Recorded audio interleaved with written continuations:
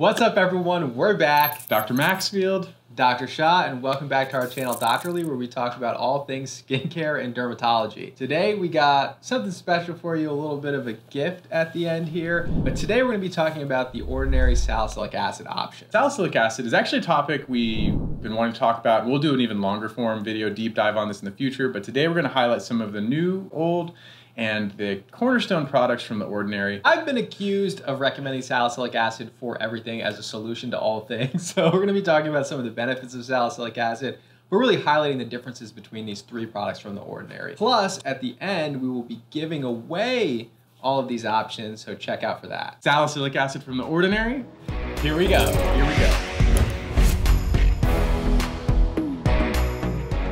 What salicylic acid does is actually multifaceted, which is why it's in over-the-counter products for everything from acne to psoriasis to like exfoliators. It's everywhere. But we do know that it does have a lot of benefits. It is a beta-hydroxy acid, sort of. It's lipophilic, so it enters the oil gland, it helps dissolve the oil, remove the oil, it actually can decrease some of the oil production. It's also kind of keratolytic, helps break up the skin cells, and all that like makes it foundational in the over-the-counter acne space. Dr. Shah got some criticism for recommending salicylic acid for all things, and that's the exact same criticism I have for it. You all know, one of my main pet peeves is if something is over-promising, and I actually feel like salicylic acid is like doing that these days. One of my pet peeves is like the word pet peeve for some reason. I don't know why, it just bugs me for some reason.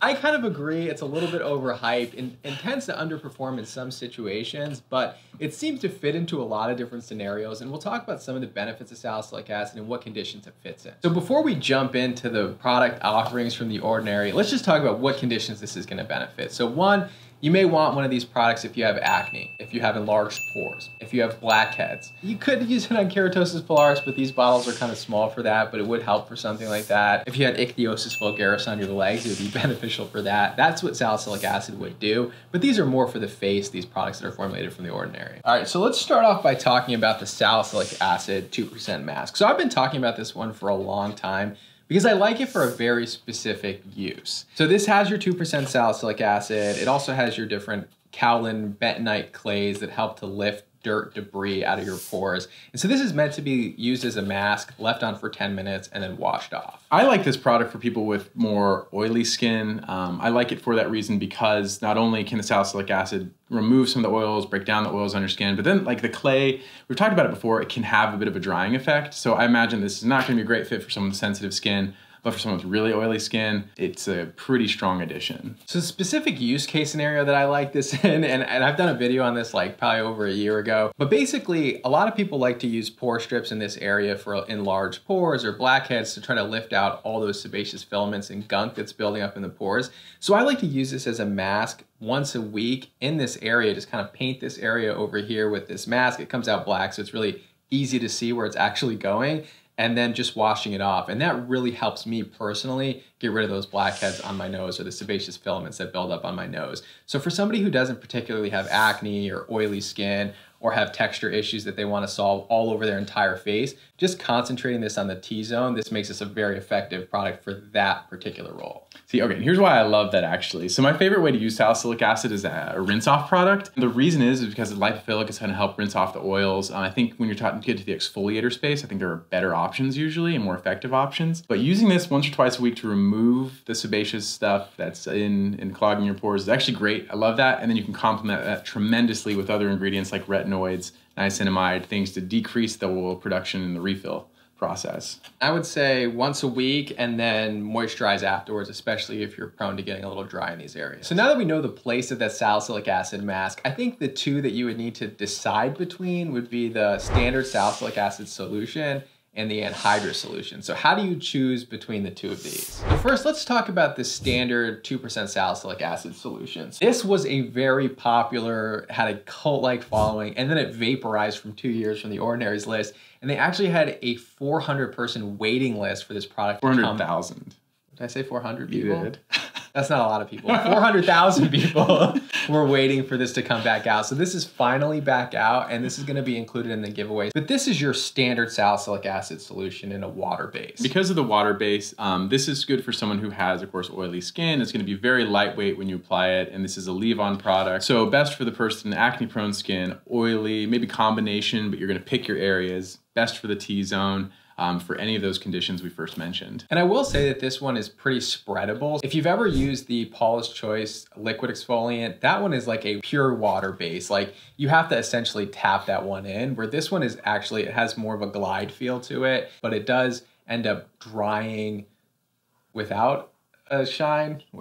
Yeah, matte, right? Yeah, it dries matte. Spreads well, but dries matte. Let's say it that way. Which is, again, another reason why it's great for someone with oily skin. Like me, I'm all about the matte. And now a year later, I've realized it's because I'm an oilier person than Dr. Shaw. Yeah, a matte finish is nice.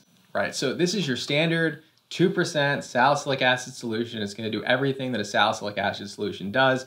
The way that you would layer this is you'd cleanse, you'd apply this wherever you want to apply it, and then you'd put a moisturizer over the top, leave it on all day or all night, however you prefer. Can you use it during the day? Can you use it at night? Let's talk about the use stuff at the end. Okay. So in addition to salicylic acid, this one has saccharide isomerate, which is meant to help to moisturize. So in addition, having that salicylic acid benefit, it's also supposed to moisturize, but like I said, it still dries matte. To me, this is your standard salicylic acid solution. I like it. I think a lot of people will like it because a lot of people will benefit from salicylic acid. But to me, it doesn't necessarily stand out against anything else. I would agree with that, but I think that's where The Ordinary made its name. Like, it's just like, this is blank. Here it is, it's affordable, easy to get, and so I think this is like very much in line with what The Ordinary actually is. I don't think you can find a salicylic acid solution of this quality at this price point other than this option. So I still think it makes it stand out in that way. So next up, let's talk about the anhydrous solution, because I think this one's a little bit more interesting to me. I think it's interesting to you too, but to me, it's a little bit more interesting. So this one I was like very excited about when it initially came out. I actually called all the stores in my area, like Ulta, Sephora. No one had it, but here's why. So I guess I have a more oily complexion. My first thought was like, oh, salicylic acid and oil-based combination. This is gonna be great to remove oils and sunscreen. Like I'm always trying out different oil-based cleansers to get rid of the sunscreen on my face because I'm always outside. So this was like, that was like its niche off the thought kind of roll. Do you want to use this as a cleanser? I did. I actually wanted to use this as like a spot cleanser for sunscreen. Did you try it? Mm-mm. Okay. Well, that's very helpful. Thanks, Dr. Maxwell.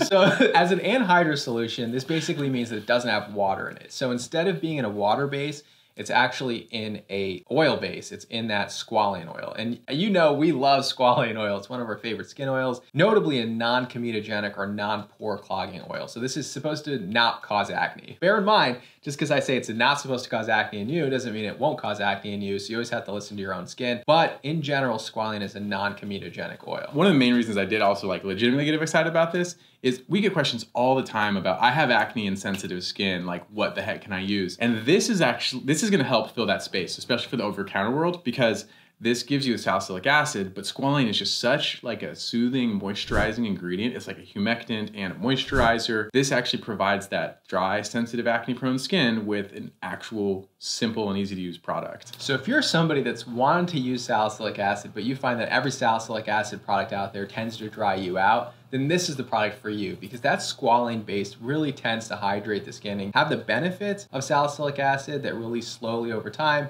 concentrates in your pores, but at the same time doesn't dry you out. So I actually like split it up on my hand, and that side of my hand is still glowing from that squalene oil. I personally like that dewy look, so I would use this product. Now, if you're somebody who tends to have oily skin, that tends to complain about oily skin, you hate the idea of having dewy skin, you want more of that matte look, so then this wouldn't be a good option for you. So I would go with the standard salicylic acid solution to try to take off some of that oil. Whereas if you want that dewy look and you're a little bit on the dry, sensitive side and having large pores and acne, then I would go with this one.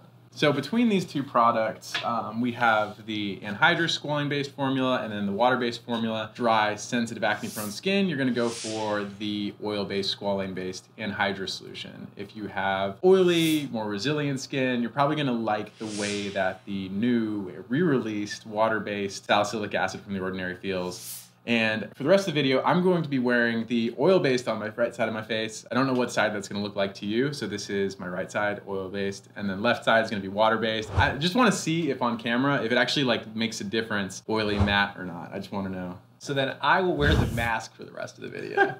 I personally like the water-based solution from The Ordinary a little better. It just fits with my skin type. I was actually more excited for you all for the anhydrous version of it. As obsessed as I am with oils, I actually don't like them on my skin, but I'm still more excited for you all to have this option, I think. Right, so I think that the anhydrous is a more exciting option. More people are gonna like the water-based because that's your standard salicylic acid solution. And salicylic acid is for the people really with more oily skin. So it really is gonna have more of a space there for more people. I like this, so to kind of summarize, if you have large pores, blackheads, sebaceous filaments in this area, you wanna minimize the appearance of that. I really like the mask.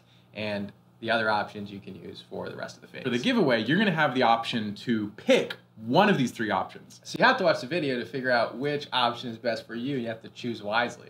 That's true. This is like the first time like you actually had to go to the end and then go back to get the value out of the end. Oh yeah, that's true. You can't just skip ahead. Yeah. Or maybe you can just guess. Yeah, or guess and roll the dice.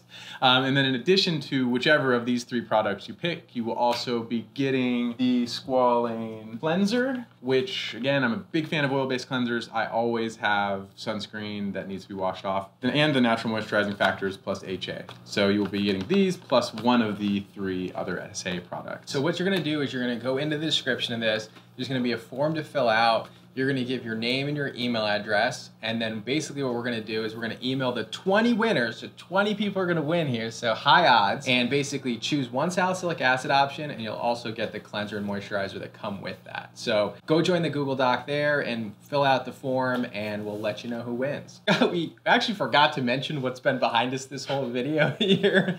So this is our 1,000,000 subscriber plaque. Oh, yep. This is something we're very thankful for. It's been a crazy journey with you all over the last year and a half just total. We're so grateful for all of you. This has been an amazing journey. Dr. Maxfield and I, we loved educating prior to YouTube, and like to have the opportunity to educate millions of people through our channel is something we never imagined would happen. And if you go back and watch our original videos, we're like literally on a couch, like the production quality is awful, and the channel's come so far, but we've come this far with you. And so thank you to all of you. This is amazing. We're just so thankful and appreciative for that. Beyond our wildest dreams. So thank you to all of you. This is awesome.